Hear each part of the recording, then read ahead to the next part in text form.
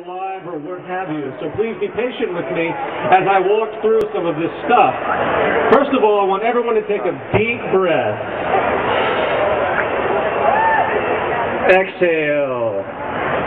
There's a lot of energy in an environment like this, isn't there? There's a crowd mentality that reminds us that we are involved in a singular social organism and that we relate to each other on a very, very profound and deep level. And as profound as that is on one side, it can also be a little caustic and dangerous on another.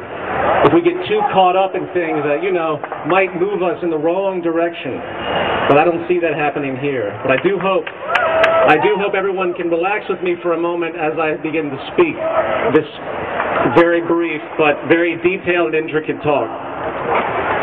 As you all know, my name is Peter Joseph, and I work with an organization called the Zeitgeist movement. Thank you. This movement was founded in 2008, and it's a sustainability advocacy group without country, without class, of course, without any religion or race. It is a global concept working to unify the human species and get considered humane and actually sustainable. In the longer-term interest, we actually seek something that I think many of you might share, which is the removal of the entire socioeconomic system itself. The details of which I'm going to express as I continue this talk.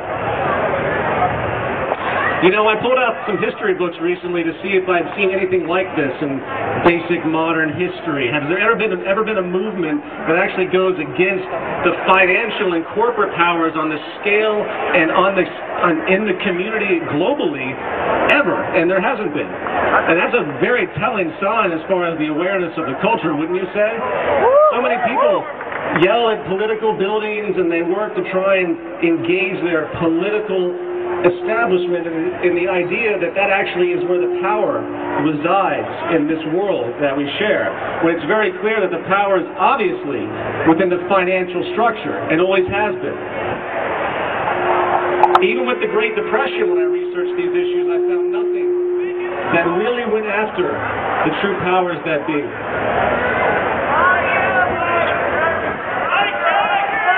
There's a man named John McMurtry, which some of you might be familiar with. He made a very unique analogy to where we are with the state of affairs. He stated that what we're seeing in the world today is actually a rise of the social immune system.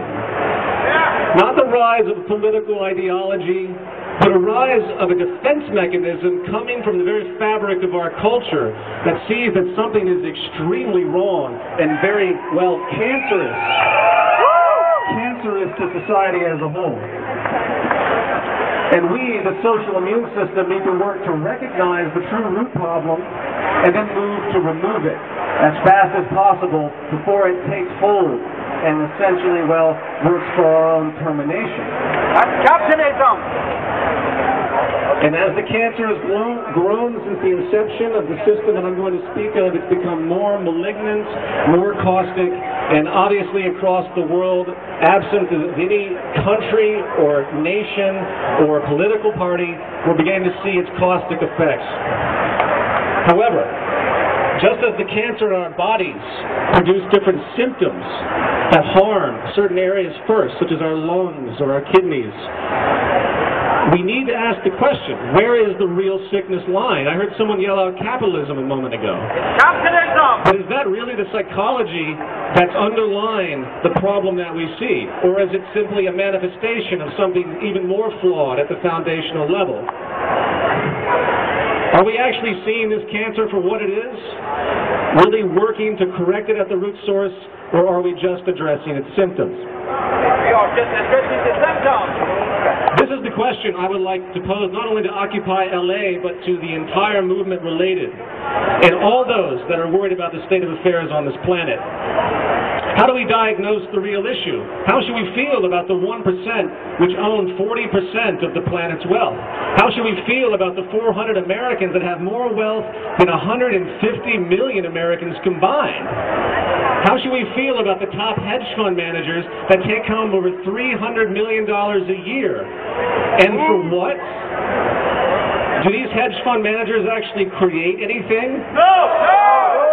Last I checked, the measure of our market system, which justifies its competitive nature, is that those who contribute the most to society are supposed to be the ones that are most rewarded.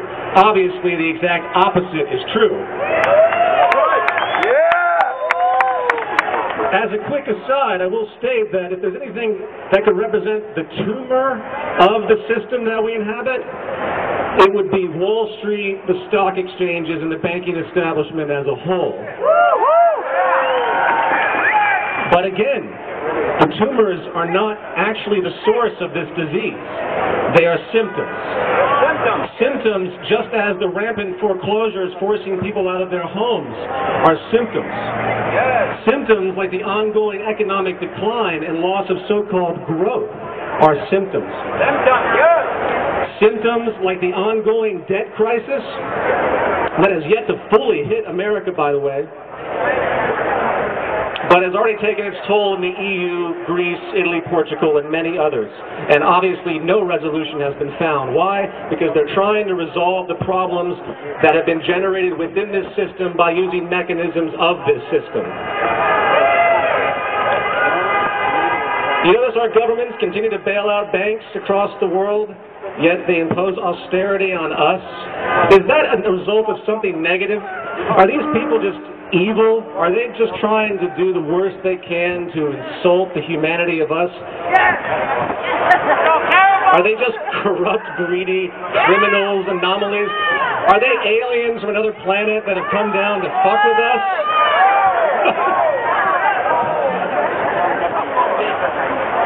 Well, they're people, exactly. And they're likely manifestations of this cancer rather than a cause of it. And as the world awakens to this financial system and its flaws, I've noticed a very radical perspective slowly being realized, which transcends the economic tradition many of us assume to be natural to our way of life. You'll notice that we tend to assume that the systems we're born into, the traditional systems, are automatically assumed to be empirical. Have you ever noticed that? We might look at politics and government as we know it as a whole and assume that's valid. Why? Because that's all we've ever known. Is it any true measure of logic? Probably not. It's simply tradition. It's custom. And you'll find that we seem to be locked into custom frames of reference than emergent frames of reference. And that is fundamentally what needs to change in our view of reality. We might look at the market system in our use of money, for example, and assume it will always be there, right? No! Not because of any benchmark of our, earthly economic measure of what it truly means to be sustainable. Not because of any scientific realization of what human behavior actually entails and how we tend to act based on what's reinforced in our culture, but simply because that's all we've ever known. However, as the biosocial pressures, as they're called, continue to grind down, say, the global workforce, as, machine automation continues to replace human labor for the benefit of saving corporations money, reducing purchasing power, your money, and hence inevitably stifling economic growth, our perspective might just grow a little bit larger than the traditional norms we've come to understand. Maybe, just maybe, human employment for income as we know it, something that I've heard in rhetoric a lot of people complaining about, where's our jobs? Maybe, just maybe, the foundation of our entire economic system simply isn't going to work anymore because we realize the non-stop effects of science and technology, hence the emergent nature of reality clashing with our traditional assumptions. And perhaps even with the expanding debt crisis born, guess what, out of the fractional reserve lending system and the structural reality that money is actually created out of debt and sold as a commodity in exchange for interest that can only come into existence, yes, through the creation of more loan sales and hence the creation of more money. Maybe, just maybe, the debt collapses aren't the result of some political policy or some corporate or government malfeasance. Maybe they are the result of the actual structural form of the system that we inhabit. Slavery! And with the psychology of growth and consumption, a psychology that continues to create the ongoing social and environmental destruction that we see, abuse and exploitation all around us, that so many environmentalists complain about, but yet they still tend to not realize that the system is based on that. It's defined by consumption. It's defined by turnover. And we often think that corporations should be held responsible for their actions because of their abuse of this nature, when in fact the competitive market model of economics demands that behavior. Again, it's structural. You know, how is it in a world that's supposed to be economizing? What is the definition of an economy? It means the management of a household. What does that mean? It implies that you have to be thrift. It means you economize. It means you save. It means you're strategic in what you do. How is an economy based on consumption to maintain your employment, economizing it all? Obviously, it's a complete anti-economy.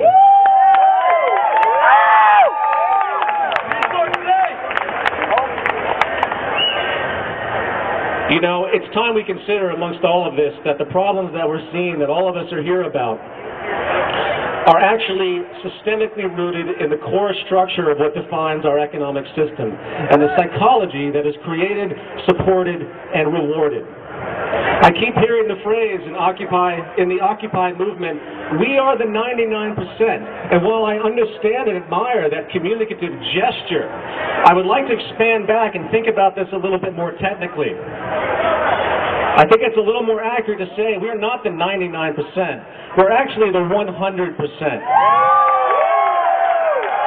And all of us are to blame.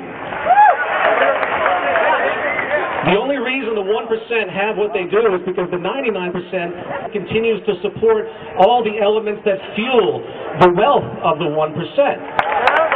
The system is literally designed to support the 1% over the 99. The values that we see in our culture are designed to make sure you aspire to those that maintain the role of the 1%. It's called the American dream, remember? The American dream, which only exists for the 1% and always did. You know, the success of us is often measured in our material wealth or how we gain admiration in the culture, our dignity defined by what others think of us. Is that true success? No, that is a false, distorted value that came from a system that needed to be based on everyone being inquisitive, competitive, cutthroat, and essentially inhumane.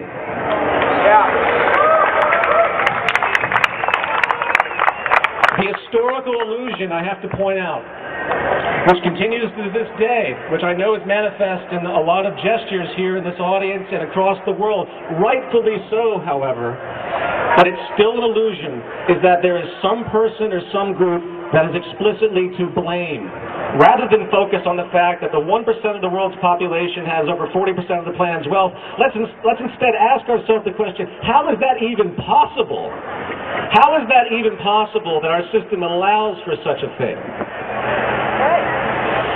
Do we really have grounds to be surprised at the way the world is operating when the very foundation of what motivates the current social order is taken into account?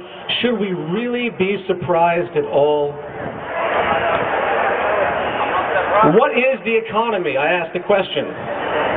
The monetary market model at work in the world means that through the movement of money, power and property can be bought and sold at will, within the confines of, say, legal legislation. Legal legislation, by the way, which, yes, is for sale in the open market, just as all politicians are for sale in the open market.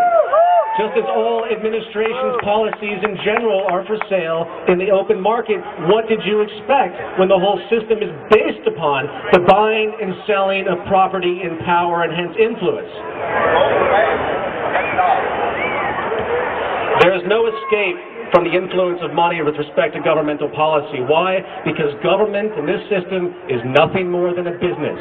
That's all it can be. And I hope that can become clear in the minds of many. And see, the true root of change has to be beyond the lobbying for government to do things within our favor. It has to go deeper. Shut up! And again, while people in the world continue to protest this system, they come up with such terms as corporatism and crony capitalism and even fascism to highlight the legal reality, for example, that yes, businesses can influence all legislations through what's called corporate lobbying. Yet it's legal. Well, why wouldn't it be? Again, this is what this system is. It's those that seem to impose the assumption that this system is something that it isn't that continues to bother me. This system was always fascist at its very origin. It just took this long for the root of it to rise to the top because the cancer continues to grow. And now the social immune system is noticing it. And that's the only difference.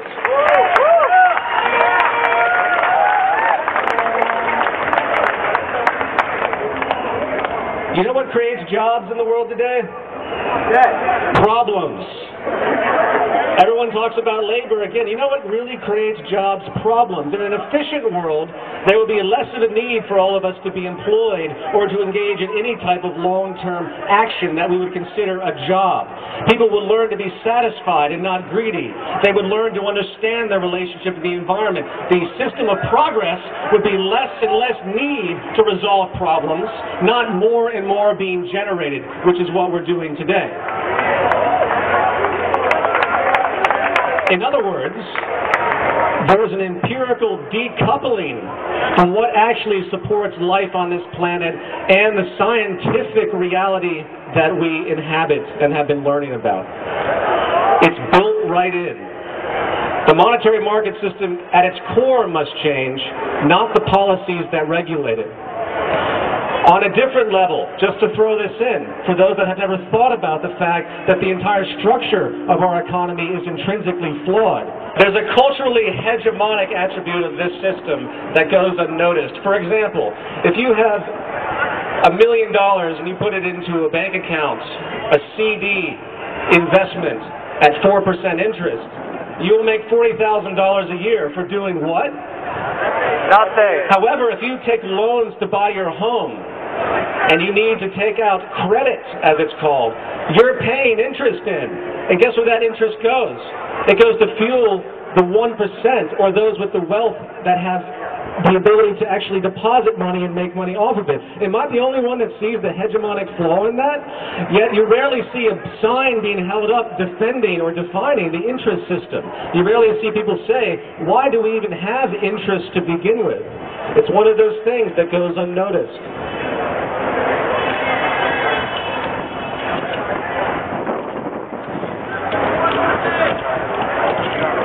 The interest of the 1%, but we all seem to think it's okay and normal.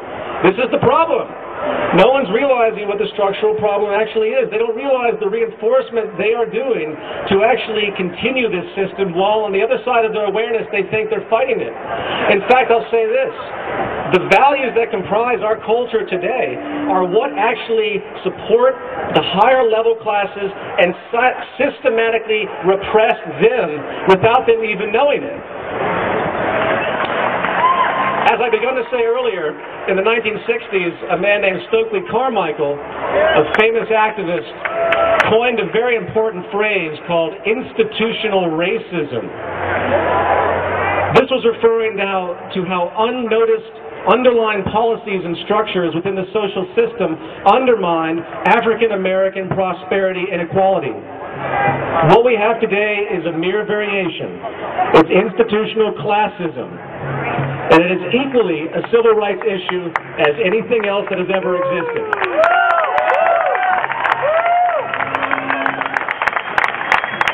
Coming back to the nature of Occupy Wall Street. Wall Street itself, as we know, which is the ultimate manifestation of the pursuit of money as a commodity rather than any form of true creation or social contribution, is naturally ripe for symbolic objection. For at a minimum, it shouldn't exist at all, and most certainly not have the grand effect it does on the stability of our economy today. However, that being stated, it must again be made clear that Wall Street and the banking system are not the source of our problems. They are only symptoms of a larger order economic cancer which will continue to not only create more imbalance, but will completely eventually fail by its own gravity and its outdated assumptions of our human conduct and its false environmental relationships. What we are seeing in the world today is, in my view, the beginning of the end when it comes to the protest movements that have been started. This is the beginning of a change of values and structure that has been needed for a very, very long time, where our emerging understanding is now overriding the traditional assumptions that have held these structures in place. I want to ask one final question. If you were given the option to participate in a program of sharing, to have the values where someone said to you, if I give to you, would you be willing to give to me? Not in the sense of barter, however, but in the value of simply what it means to actually give. And the understanding that when you look back on your life in the future, are you really going to remember? And by the way, I'm speaking to the whole of whoever's listening here, not just you. Are you going to remember all those things you did in your self-interest? Are the CEOs and bankers and the elite that exist, are they really going to have pride in themselves when they look back in their life to think that all the money that they acquired actually was a measure of some type of success? Isn't the true measure of success your ability to relate to your environment, hence the needed reciprocation that defines our intrinsic unification and unity?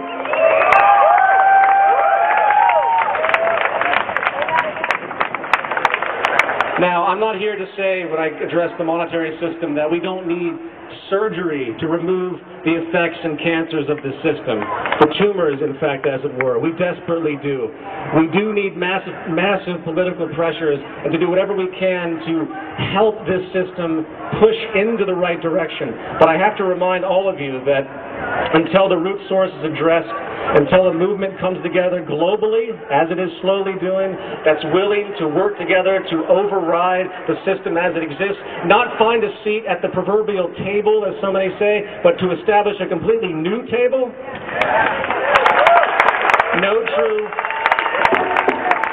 no long-term societal change is going to work. So I leave that with you, and I deeply commend you on your courage, and I thank you for your time, and good luck.